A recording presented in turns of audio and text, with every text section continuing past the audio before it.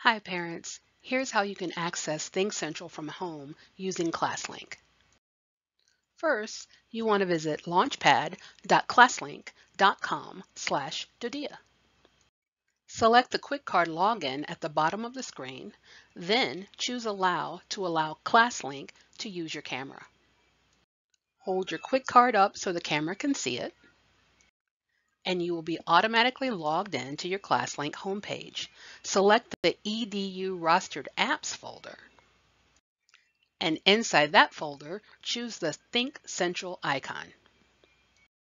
ClassLink will log you into Think Central, and you can choose Things to Do to see what your teacher has assigned. It's as easy as that.